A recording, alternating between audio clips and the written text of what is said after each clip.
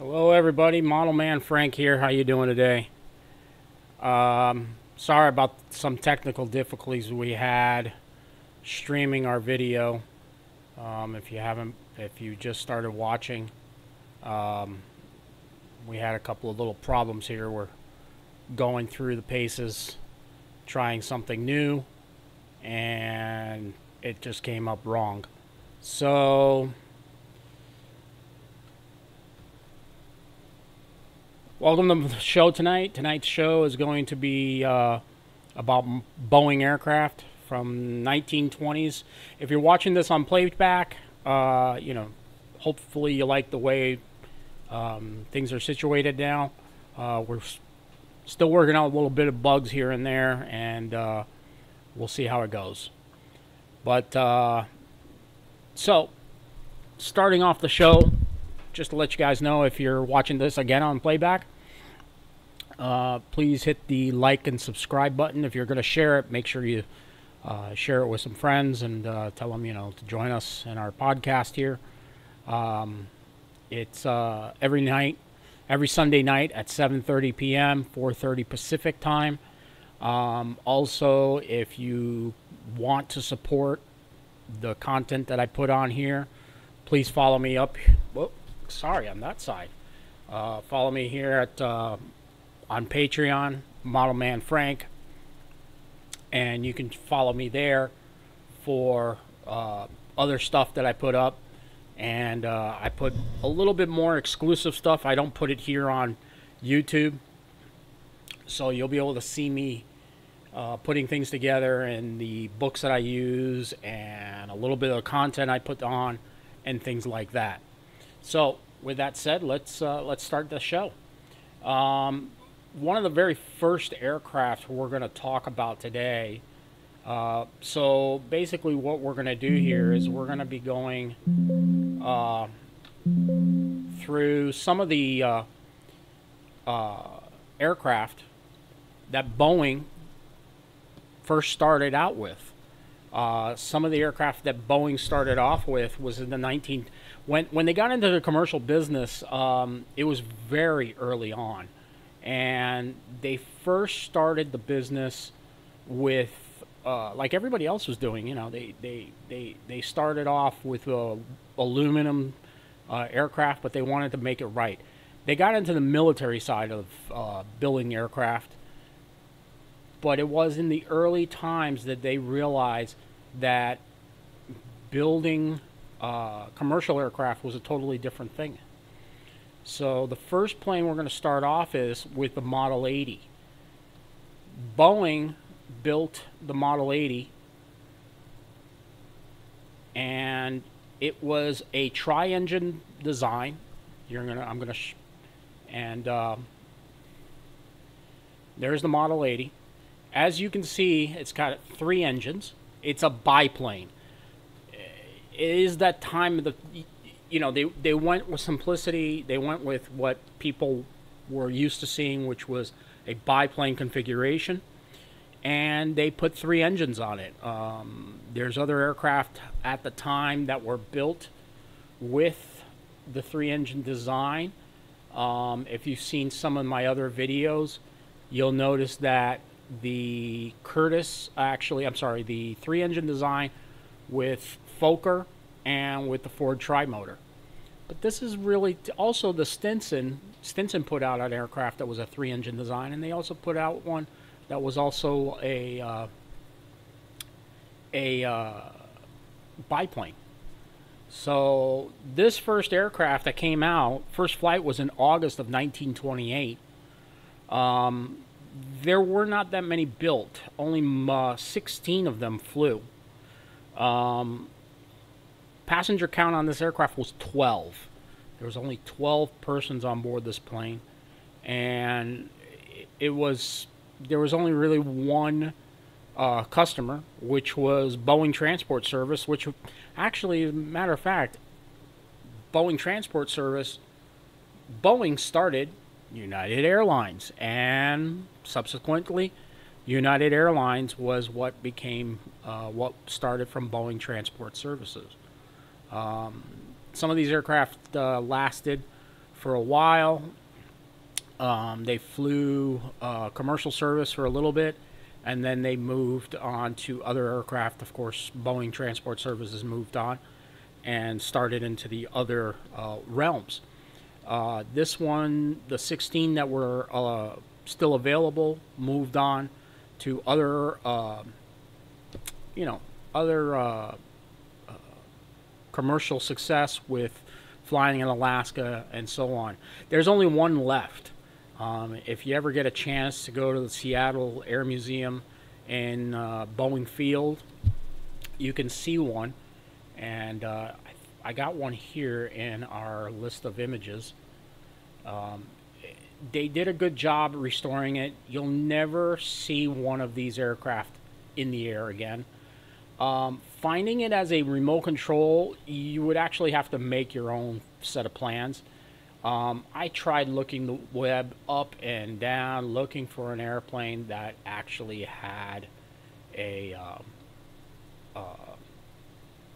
that there was a plane that could be, or a set of plans that could be made into a an actual suitable remote control, but I just couldn't find any. So the only one left is, it's painted rather beautifully. It's at the Boeing Field Air Museum, and it's very nice. Let's show you what it looks like here. Let me just give you.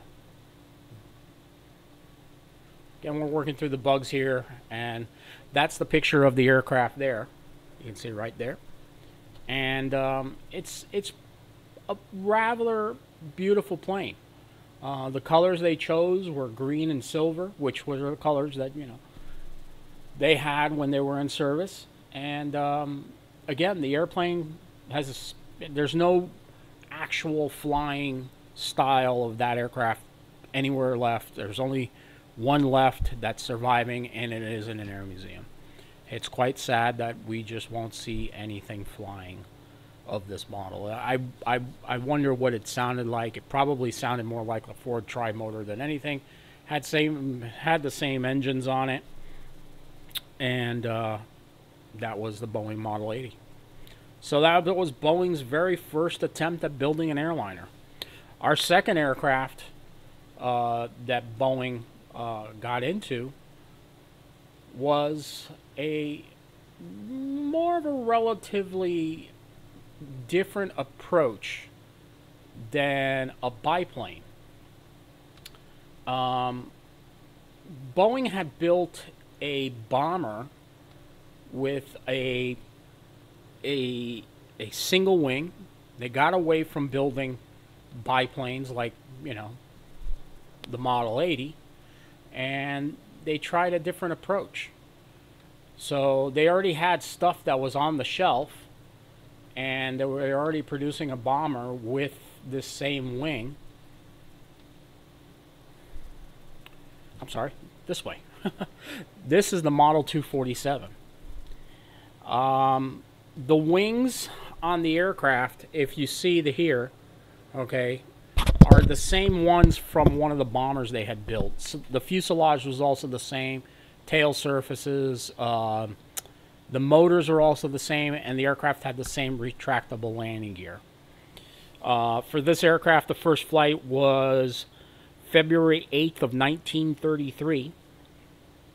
So relatively almost right after the 1928 August flight of the Model 80, this one first flew. So probably you're looking at 5 years from then. 8 years. No, 5 years. I'm correct. 5 years. And the 247, as it was known, okay, the Boeing 247 was a revolutionary design. It was all aluminum. All the surfaces were, and you could carry the same amount of passengers, 12 passengers inside the aircraft. It had a retractable landing gear, but it lacked in speed. At the same time this aircraft was coming out, the Douglas DC-2 was also making its first flight. And it had different approach on this one. This one fell hard kind of commercially. It didn't do very well in sales. Boeing Air Transport was the very first company to actually buy the aircraft. I'm so sorry. So Boeing Aircraft Services were the first ones to, and then National Park Airlines. I'm not too sure too much about that airline, but National Park Airlines was around. And bear with me right moment, right, sir, here. National Park Airlines. Let's see what we can find out about National Park Airlines. So National Park Airlines came out, and then Penn Central Airlines, United Airlines, which was United Airlines, Wayne Air Alaska, Western Air Express, Wyoming Air Services, and Woodley Air. So those were the airlines that were around at that time. The power plant that was on this aircraft, it was two Pratt & Whitneys producing 550 horsepower.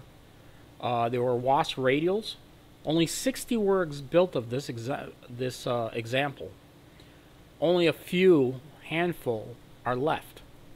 The one that's most notably is the one that's at the National Air and Space Museum in Washington, D.C. And this aircraft actually had a lot of firsts. It was the first 247 required a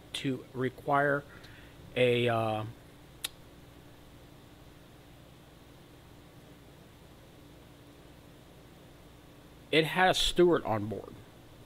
I didn't know how to explain. A steward is basically a flight attendant. The steward on board was a stewardess because men were not in that role yet. Not like in the modern day eras that are now. Now men and women work together, serving drinks and lunches and meals and so on board the flights. This aircraft did not have that. This aircraft actually had a flight attendant who was female, and she would be the ones dishing out just small meals, maybe even coffee, maybe some water, but you really didn't get a full meal as you were going to get on later flights and later airlines later on in the decades to come. The aircraft had a couple of setbacks in it. Douglas saw these weaknesses and actually exploited them in their DC-2. The 247, as this one is known, had the wing spar went right through the center portion of the fuselage.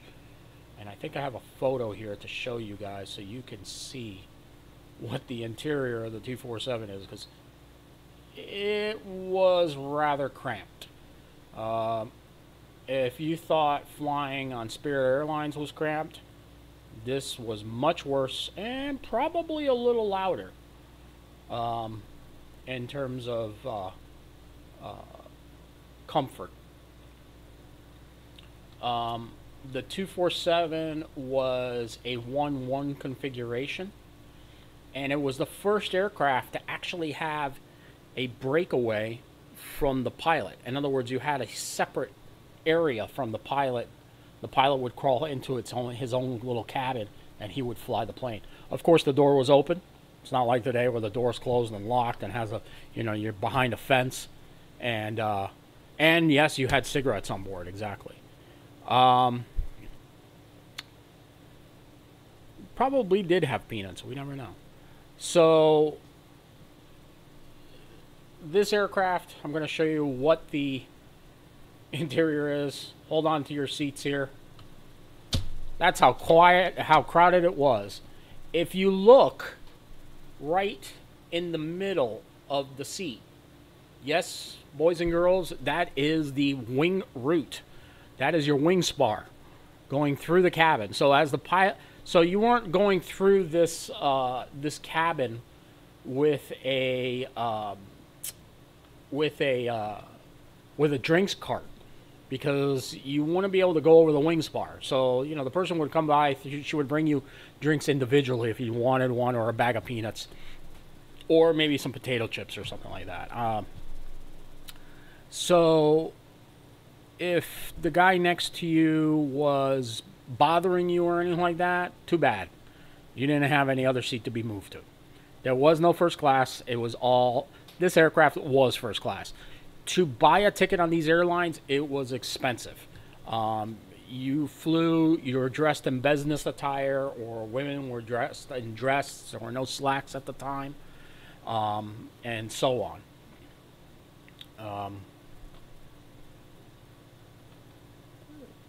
But yeah, that's basically what you remember. And yeah, there were probably ashtrays on board. So you could actually see that there were seat belts on board the plane, but it was very cramped and there was no bathroom. So they were short haul planes, they were short haul flights. You weren't going very far in them, and if the person in front of you passed gas, you smelled it. So just a little tidbit of information on that one. Next one we're going to is a very revolutionary aircraft.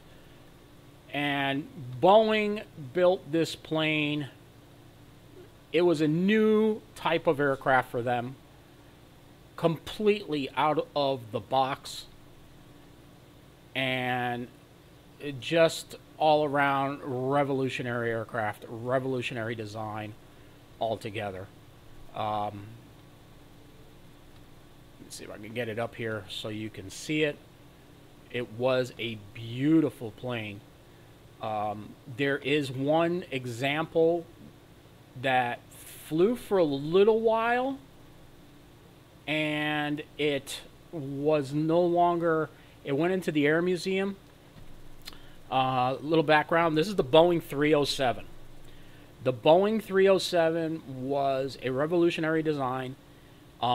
It could fly, at altitudes of 20,000 feet. The aircraft was built with the wings of the Boeing B-17, as we all know from World War II. This is the Model 307. If many of you look at it, it has square windows. Now, something very interesting about this plane.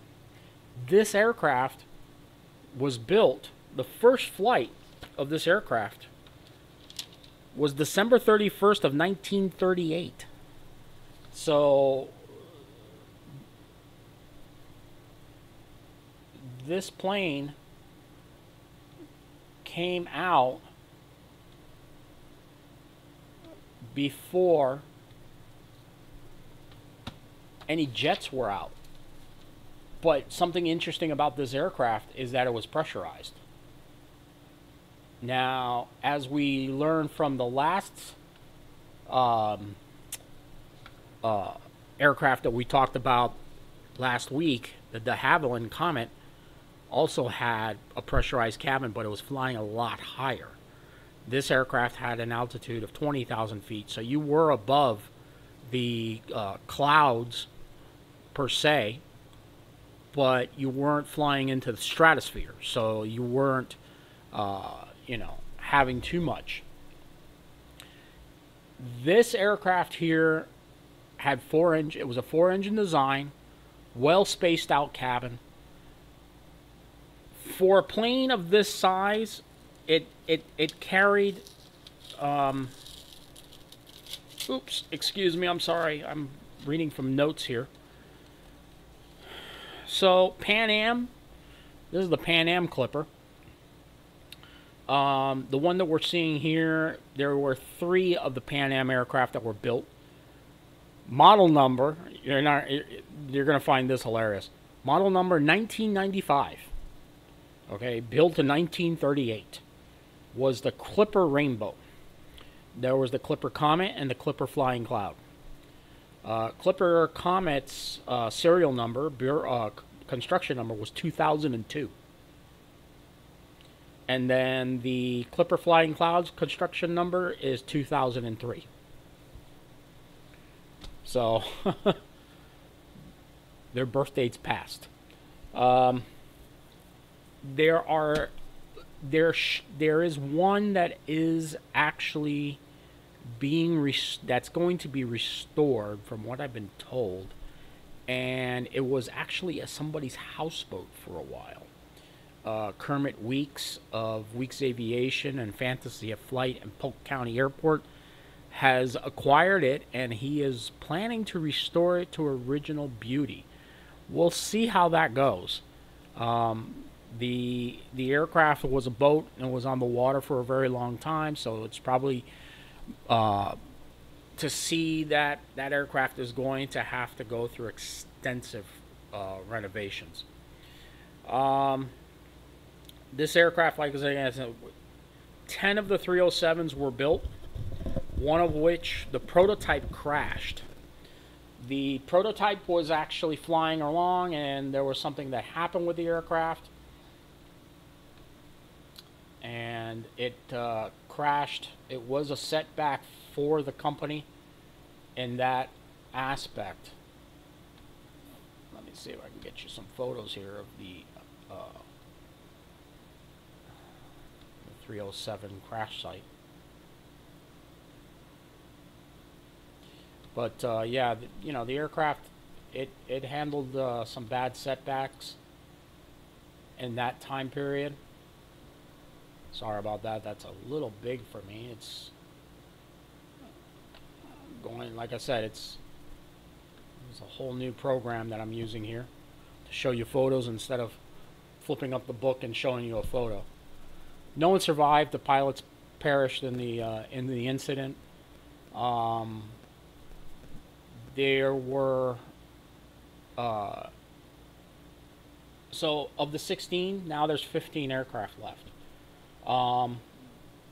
Howard Hughes owned one, and he was the one that owned that aircraft that was actually turned into a houseboat on water. Howard Hughes' aircraft actually sat outside in the desert for a while, and then somebody got a hold of the aircraft and turned it into a houseboat. The military version was the C-75. So Pan Am, Transcontinental Airlines, which later became TWA, U.S. Army Air Forces, and Al Arzur, which is a very old airline. Been flying since after the 40s, since after World War II. It's a French-based airline, and they fly around the French Riviera and different destinations over in Europe. So this aircraft was also known as the Stratoliner. Something very interesting about this plane is that the aircraft had same wings, same tail surfaces, same engines, same wheels. The only difference was the fuselage was different. So I don't have a picture of the layout of the inside, but I can assume that the inside was, I think, a 2-1 configuration. So you had 2 passengers on one side and 1 passenger on the other. Excuse me. It was a beautiful, beautiful plane. Beautiful to look at. It just really stood out on the field. You looked like you were flying in a space age type of aircraft. So that is the plane right there, sitting on a tarmac. Actually, I believe that's in California or in Seattle. It was just the pieces that you see around the engine cowling. That was actually to help in the cooling process. The one that crashed actually had a problem. They found a fatal flaw at 20,000 feet, that the engine, if the engine would cool down too much, it would end up seizing. So they put these fins in front of the aircraft to keep the engine, would be able to keep the engine warm, but wouldn't cool too much. in that aspect. The aircraft did not suffer many of the problems that the Air Comet from last week's show suffered from, which was the blowout of pressurization at 38,000 feet. Since this aircraft flew at a lower altitude, yes, you were able to sit in the cockpit and be a little bit more comfortable, but you weren't flying at a higher altitude, so there was not as much pressure to be regulated.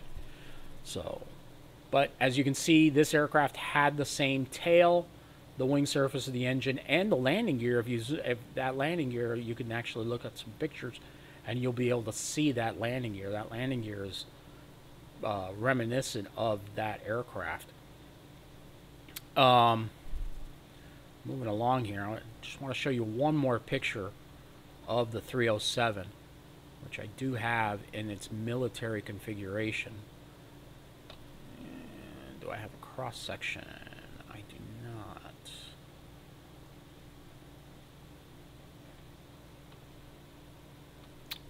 I'm going to show you the military version, painted up in olive drab green. The olive drab green one,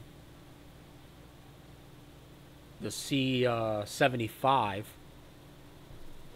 that's the C-75 right there.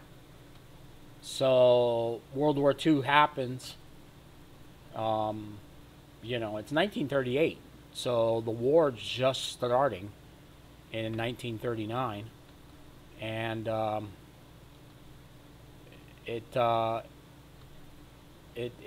it's happening as you speak of what's going on. So as things are going on, the beat of war drums are happening.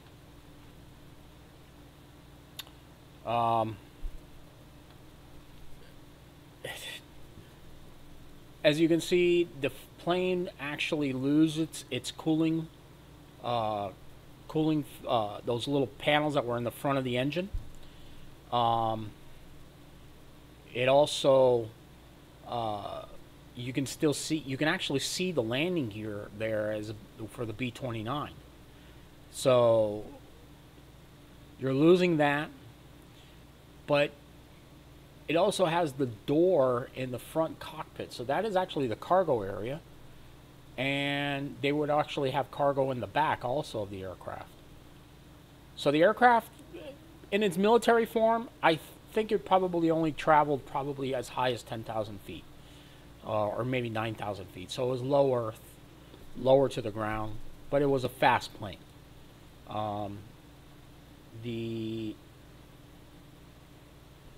It flew at the same speed as the B-17. Let's take a look at what their speed is for this aircraft, so I can give you an accurate description. Because like I say, you know what I've always said, books are better. Books, your information is raw, and it's a better understanding of what is going on in the world when you have a book. News is different. You know, news you're going to read always online. But if you have books, you're going to get more information. The engines in it were the Wright Cyclone 1200 horsepower. There were 4 of them, producing a good amount of horsepower on this aircraft. 45,000 pounds max, gross takeoff. And this aircraft could travel at a pretty good clip. You had 33 seats on board, including your flight stewardess. 220 miles an hour. Pretty fast for 1938. It was a very beautiful plane. There's not that many RC versions of this. You can't really find any. There's only one company, William Brothers, that actually built a model of it in plastic form. William Brothers doesn't exist anymore, but you could probably find this kit online through eBay. So if you're looking to build a plastic model of this kit, Yeah, try eBay. eBay would be your best bet for that. So, moving right along, as we are, we're going to move towards another airplane. We're now starting to expand our horizons when it came to the airline business.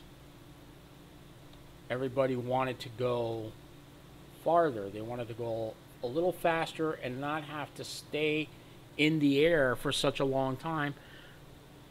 The problem is that a lot of the planes that I'm showing to you right now, you had to take off, and then when you got to an area that you couldn't fly anymore, you had to land, and then you would be put up in a hotel. So you would spend the night in a hotel and then head on to your next destination. And then if you were flying across the country, it was a longer flight. Probably would take about a day or so to make the whole flight, to 2 days, depending on the weather. There were sleeper versions of the Stratocruiser, of the 307, and there were sleeper versions of other aircraft like the DC-2 and the other DC aircraft.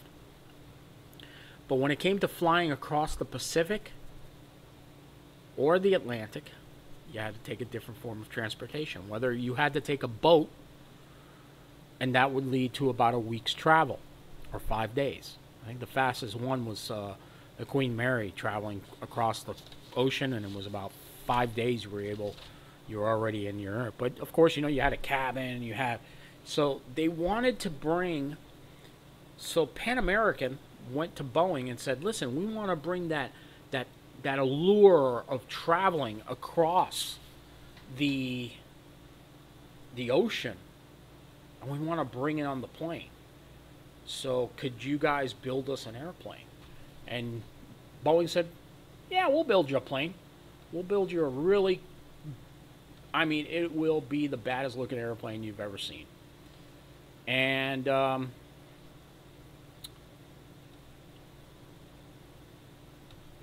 Boeing came out with a seaplane that was about the size. It was the 747 of the time. It was the biggest thing flying in commercial aviation, besides the Lufthansa aircraft, which we'll talk about that, the DO-17, I believe it was. This was the American version. It was prettier. People already started lining up in droves to purchase the aircraft, but war was on the horizon, and war would bring that dream of that aircraft, making it impossible. This is the Boeing 314, the Clipper. This was the 747 of Boeing of the 1930s. There were 12 examples. The very first one you see here is the prototype. And if you look at that tail, there's no triple tail. When the Boeing 314 first flew, it had a single tail fin. As the flights progressed, they realized, let's put more tails. So they put the two tails out on the winglets and on the rear tail and made it a triple tail. It added to the stability and the yaw and pitch of the aircraft. It was the flying boat. This was more like a flying ocean liner. So being that Boeing saw that, they wanted to capitalize on that airliner slash boat liner or ship liner experience. On this aircraft, you would get 2 meals or 3 meals, depending on how long the flight was. You were flying across the Pacific, and you were going to be treated in the lap of luxury. This was basically like flying on the Concorde. The only difference is that you were going fast. Not going fast. You were going slower. Concorde was, of course, Mach 2. This thing would never fly at Mach 2. There were 12 examples of this aircraft built. Let me show you a cross-section of what the aircraft looked like on the inside of the and it was magnificent inside. It was really a pretty plane. You had uh, a really beautiful setup inside. It was a double decker. So I'm going to zoom it in here so you can actually see what we're looking at. You don't really have to see my face all this time, right? So what you're looking at here is a double decker aircraft. On the first level is where you would get in, and you actually had seating for up to 12. There were 74 passengers. There was a galley, so full meals could be prepped. There was a smoking room. There was an area where you could just sit there and have your dinner, like a dining room area.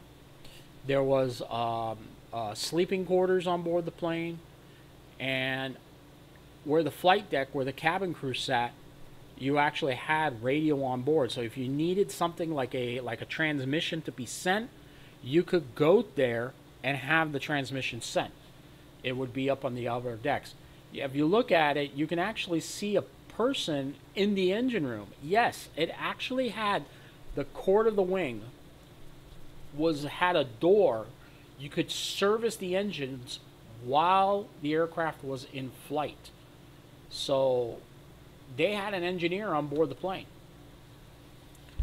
And the aircraft had enough fuel for a flight to take off from San Francisco and fly nonstop to Hawaii.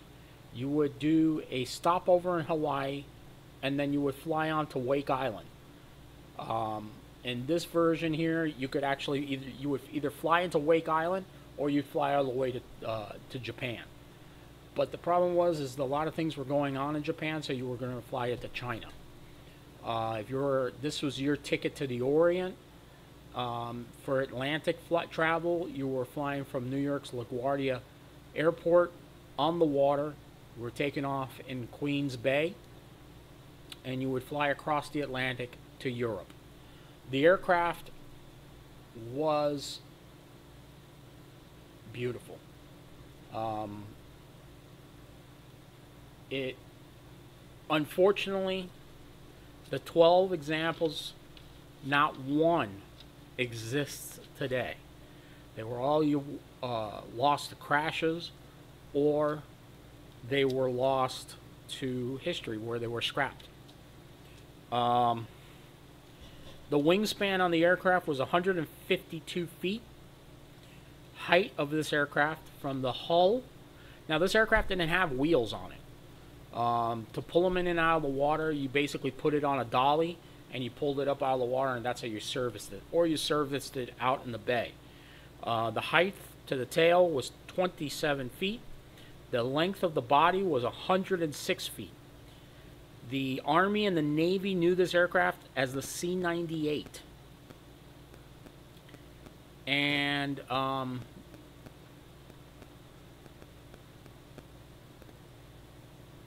Pan Am, British Airways, which is British Overseas Air Corp, and the U.S. Navy were all customers of this aircraft. Theodore Roosevelt took one of these aircraft all the way to a meeting in Malta, and I think it was a meeting in Ireland also that he flew on one of these aircraft. First flight for this aircraft was June 7th of 1939. Max airspeed on this aircraft was 193 miles an hour. She had 4 Pratt & Whitney R1830s producing 1,500 horsepower each. Of the 74 passengers, you were all in separate cabins. Each cabin had a door, so if the aircraft was sitting in the water and produced a hole, you could actually close off that, just like in a ship. This aircraft was there's actually one left. Well, I'm sorry, there was no one left.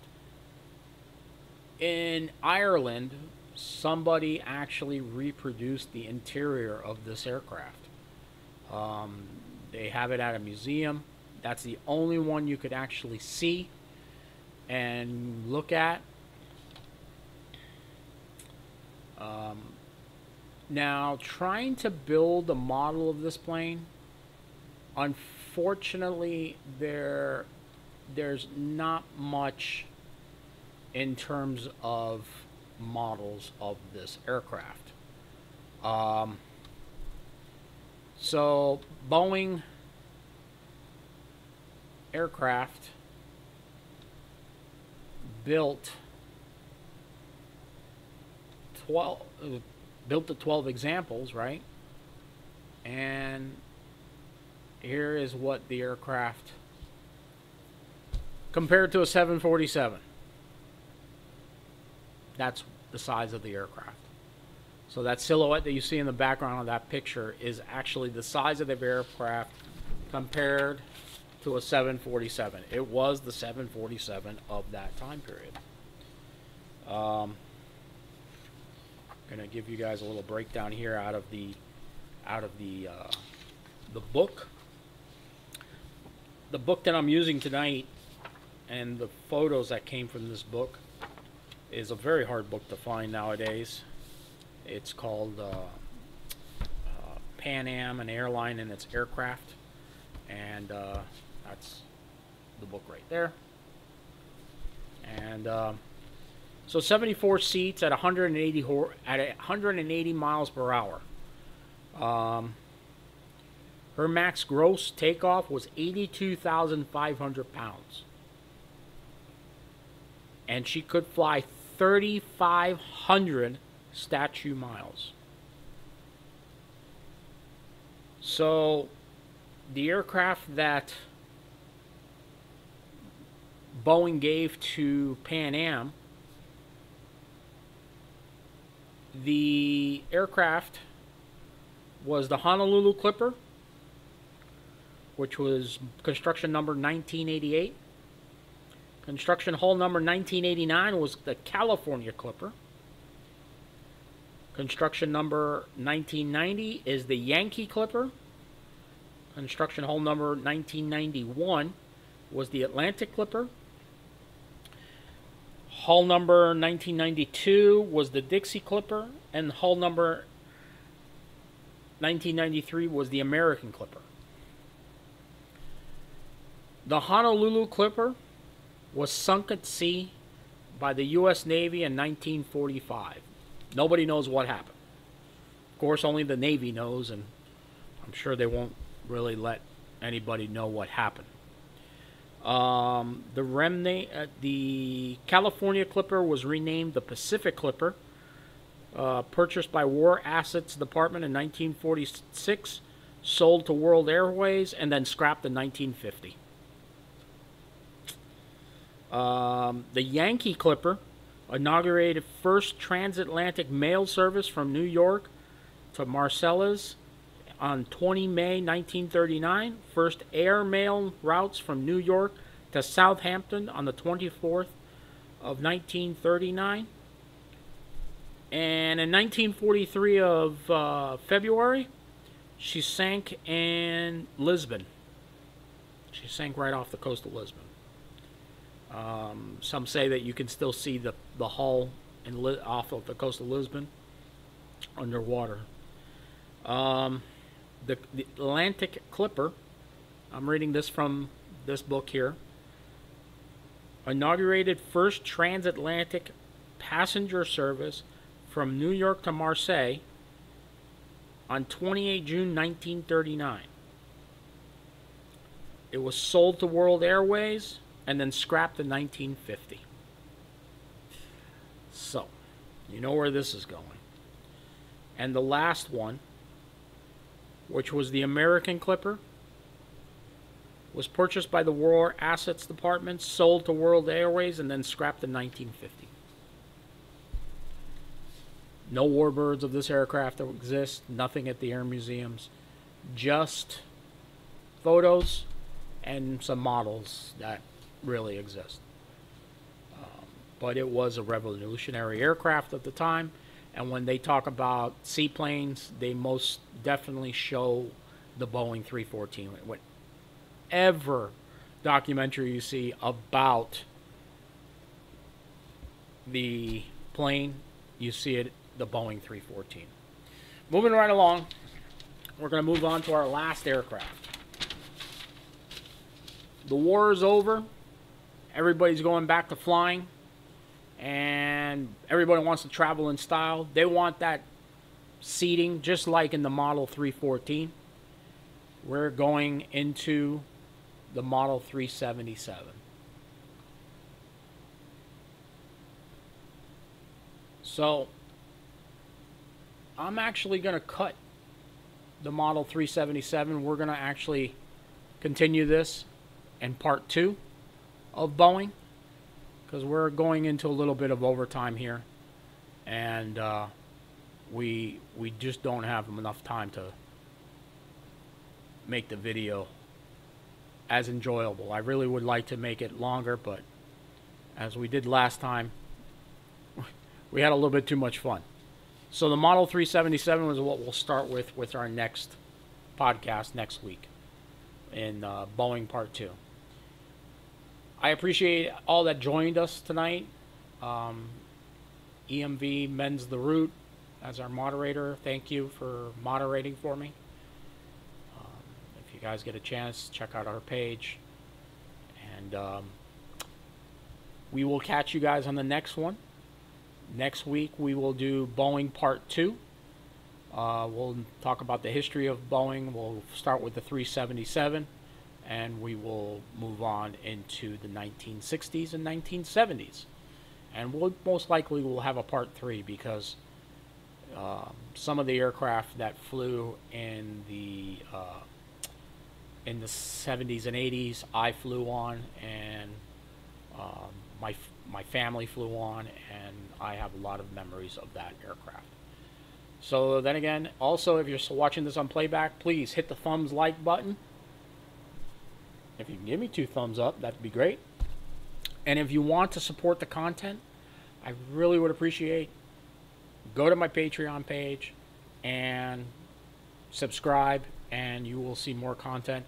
I have a lot of things going on in this noggin of mine that I want to do for us here on this page. And Sun and Fun is coming up. I will have some videos out about that. Again, have a good night, everybody. Thanks for joining in. Model Man Frank out. We'll talk to you all later.